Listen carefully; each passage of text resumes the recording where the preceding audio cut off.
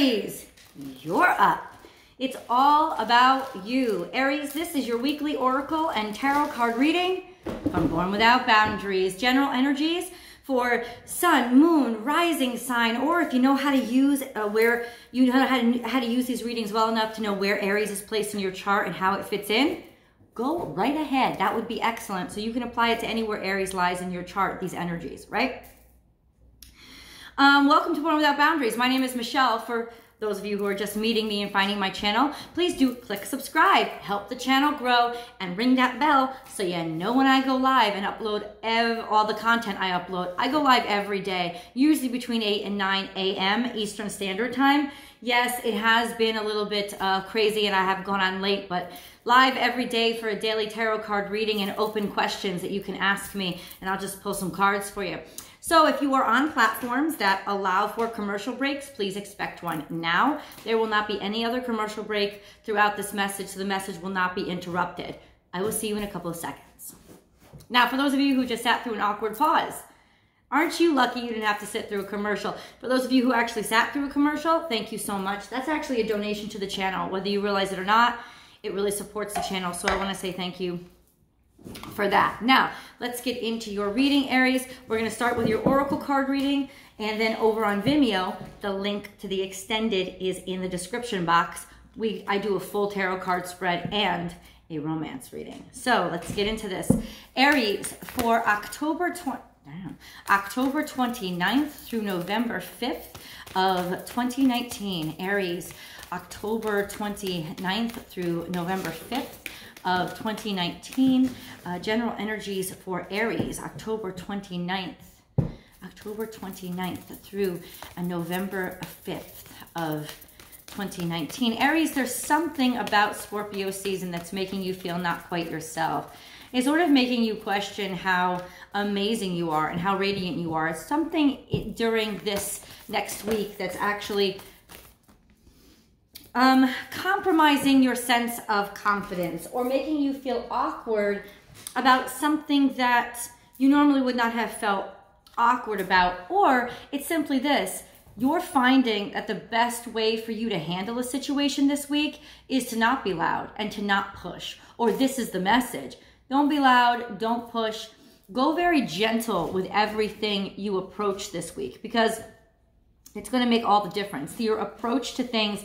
In other words, it could be your confidence being compromised, because this is the energy that's crowning this reading, is Badger energy, who is usually like a super diva. You know what I'm saying? Like, I walk into the room and you fear me.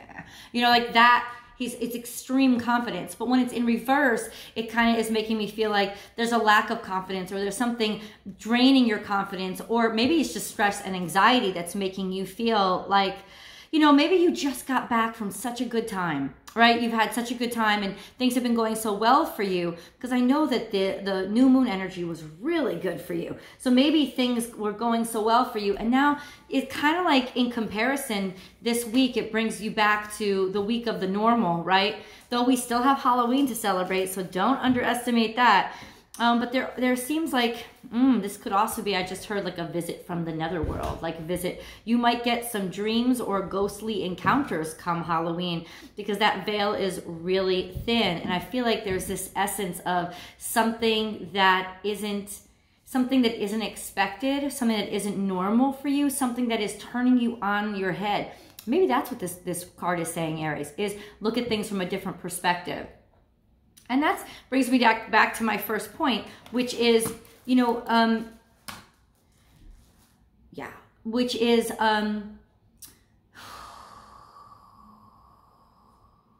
what was my first point? I'm sorry, Aries, I lost my stream of consciousness. In other words, not going about things in the traditional way, or not things that are untraditional for you or unexpected happening. So let's look at the rest of the deck. This is Spirit has your back. So I do feel like this is some sort of spiritual encounter or spiritual awakening happening for you this week. I also think that, however uncomfortable, I also know that when this card comes out, 23 is my lucky number, by the way. Woo, woo. When this card comes out, Aries, it's saying that whatever challenges you confront this week, you're going to be okay. Like we've got you taken care of, where you're going to get the support, or you're not walking alone. You know, think like footprints in the sand type of thing. You're not walking alone. But this does indicate that there will be some hardships that you'll need help through this week. Like I said, be loyal to what you love. Be loyal to what you love. Spirit has your back. You may be questioning your spirituality. Be at home. You're getting 2 home cards too. The dog and the wombat are both, it's almost like you may have to visit home. You may have to go back home this week for some reason, because somebody may need your support. See the big picture. In other words, something is happening that's very close to your heart. It could be happening within your family, Aries, that could make you feel like you're being personally attacked. Spirit is asking you to not take it personally, to see the bigger picture and remove yourself, and sort of hopefully emotionally remove yourself and see things objectively. Because in that objective perspective, you may actually be the one to see the problem, the root of the issue. There is something happening strongly. I can feel it in your family. It has to do with family. I don't know what the uproar is though. Let's see. Freedom is yours. Yeah, you're tethered and you're tied this week. Your obligations, you're being called probably by your family members to help them out this week, to help them through a rough time or a rough patch. There's something going on in your family that's gonna call you back. You have a big family too that's going to call you back. You're definitely not, and maybe that's what's causing you stress or draining you, is that there are issues that normally, you know, you have such a forward momentum, but something is tethering you and pulling you back and holding you down this week. This could be also a relationship suddenly making you feel stifled and smothered and I wouldn't say bored, but you're starting to worry about being trapped with somebody that I'm not even going to say that you don't love them. I'm just going to say that it's a sense of having to do things that your brain is rushing so fast. In other words, you have all of your priorities set up and everything is interfering with those priorities. And it's driving you out of your mind, because you are a progress person. You are a forward person. You are let's schedule this and let's get this done. And you like to have your situations and circumstances controlled. So in other words, you're getting thrown curveballs left and right. And because this week, and because it has to do with family, there's really nothing you can do about avoiding them. You have to catch them. You have to hit them. You have to address them. You can't just let them slide by. It is to do with people that you care about or circumstances that you care about. So it's simultaneously going to make you feel trapped and burdened, overburdened this week. So I hope you had a great weekend, because you're going to need it. Use your mind wisely, but pig is turned upside down. And when pig is turned upside down, I think there's a lot of rashness, there's a lot of impracticality, there's a lot of impetuousness. For pig and horse to be turned upside down, it's almost like imagine yourself having ADHD, but being trapped in a cage. It's like tormenting your brain. There is an issue here. Hold on. I can feel the buildup inside of you. And this is why be fearless. And it's almost like you can't be yourself this week, because if you were yourself this week, you would offend a lot of people. Just to say that. Bring your ideas to life. And that's what it's impeding. All of these conflicts are impeding your plans, are impeding what you want to be doing. Make your dreams real. Here's a spider web. You're caught. You feel trapped this week, Aries. That's what you do. You feel trapped, and maybe by a mother, by a grandmother. You'd be like, oh my God, what are you talking about? I have this, and this to do, and now you're throwing this at me. There's this overwhelming sense of responsibility where you didn't expect it. There's this overwhelming sense of obligation where you don't want there to be obligation. There's this overwhelming sense of you being conflicted because honestly, you don't want to settle down and you don't want to help. That's just the truth. You don't want to help, but you don't want to not want to help. And it's sort of a conflict of making you feel guilty about yourself and about your stance in life when you're just trying to like do your thing and wonder, it's almost like, why can't everybody just take care of themselves? Why are they even bugging me with this shit this week? Well, it's sort of a double-edged sword, right? When you are the person that is responsible, people then look to you to take the lead, and you like taking the lead. But the caveat to taking the lead is that people always expect you now to take the lead and be in the lead and to make decisions. And that might be something that's coming up, like out of the dark, out of the shadows, how very frustrating it is to always have to be the one who is making the decisions. Even though you like it, it doesn't mean you always want to have to do it. And this week, you feel trapped by how good you are at figuring things out, how good you are at making plans or making decisions, and how good you are at being confident about the decisions that you make. You're trapped by it. It's like somebody has trapped you by using you and who you are and how you like to handle things and deal with things.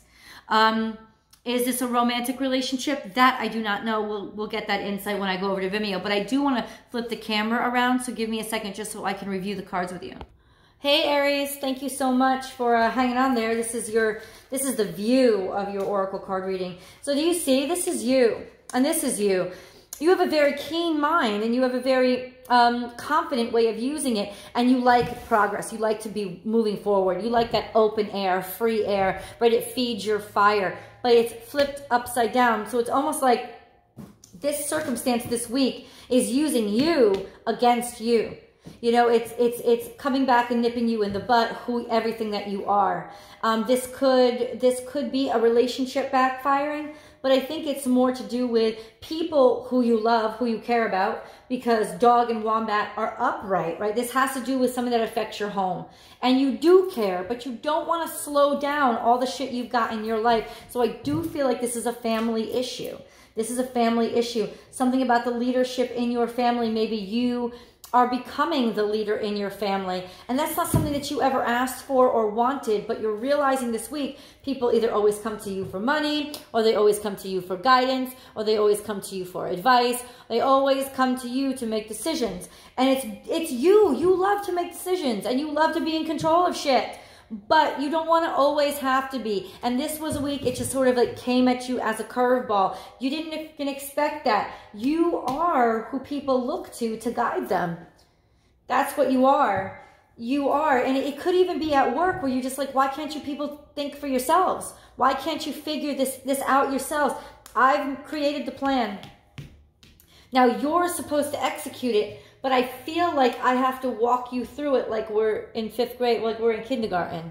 What am I dealing with here? Why? So that's the frustration. That's what's draining you. That's what's almost making you feel like you want to disappear instead of stand out. This is something that you just want to run away from. And I tell you, Aries, this is how I know you really care about the people who are involved. Because normally it would be totally in your wheelhouse to be like, no, I'm not helping you. Figure it out yourself. Like, you would have no problem saying this to people. But these are people that hit home. You see what I'm saying? Like, you care about these people or this situation too much to say it. And that's why you're so frustrated. And that's why it's sort of affecting your confidence level. Because you can't just turn around and say to these people, this could be your mother, your father, your sister, your brother, your nieces and nephews, people that you care about. That you can't just turn, you feel stuck because you can't just turn around and say, figure it out yourself. I'm not dealing with these issues. I'm not dealing with this BS. You know that there's a need. You know that people need help. And these are people that you actually really care about. So you're stuck this week with unexpected curveballs and having to fucking hit them when you didn't even want to play baseball. You know what I'm like? You're like, who even brought me to this game? I didn't even want to come. Like, that's what it is. But the guidance here is see the bigger perspective. You know, if you can see the bigger perspective, you might not get all caught up. You might actually be able to navigate this web very well. And you might not feel so trapped. If you see it from a higher perspective, you might realize, you're not really trapped. You're just needed unexpectedly this week. And it's actually a good thing. It's a good thing because it's sort of flattering. And maybe that's why I'm catching that maybe this is like your coming of age, like almost like you didn't realize this is what you were to people. And now you realize that that's what you are to people. And if this is a romantic relationship, which we will get into over on Vimeo, if this is a romantic relationship, it's almost like you realizing, because you do like the person and you do care about the person, but it's like you realizing, oh, they're never going to make a choice, like where we go to dinner. They're never going to make a decision. Or in the worst case scenario, and we'll get into this later, in depth, they're never going to make a decision as to commit to me. And that's what's really bugging you. That's what's really pissing you off. And in that case, Badger gets really aggressive. And like Badger upside down, well, Badger right side up is very aggressive because he knows what he wants. But Badger in reverse is just plain old spiteful. So this could be coming out with you this week too. Or somebody's being spiteful toward you and you're being told, hey, look out, Aries. Look out. Spirit has your back and so do a bunch of loyal people. But there's an issue that's really trying to like trap you up and wrap you up. And like use what you are against you. Or in other words, use what you are but then not give you anything for it. It's like being asked to take on a huge project, but then having the promotion swiped out from under you by a person who barely did any work. That's kind of like the mentality of what this could be if somebody is sort of being spiteful or manipulative towards you. If you're the one being manipulative, it is very much because you're in a situation where you're very bitter, where somebody has not come through for you the way that you've come through for them. And at this point, you just want to like toast their asses. And you're being told, hey, you need to see this finally, Aries. Maybe you haven't dealt with it. Maybe you haven't accepted it. But this week is like, in other words, these curveballs are going to hit you and cause welts on you if you don't make sure you look out and have keen eyes and understand that they're coming at you. You can't wash this away or turn the other cheek or try to convolute it and pretend it's not happening anymore. This is a decision, and once again, an uncomfortable decision you didn't want to make. I think you were, in part, trying to put it off, but it's something that has to be addressed. So what kind of decision do you have to make? What is this decision? What is the conflict? What is the exact challenges? It could be more than one because this is a general reading. I'm going to find out through tarot. We're going to do a full tarot card spread, and we're also going to do a romance reading over on Vimeo. Aries, ooh, I'll see you there.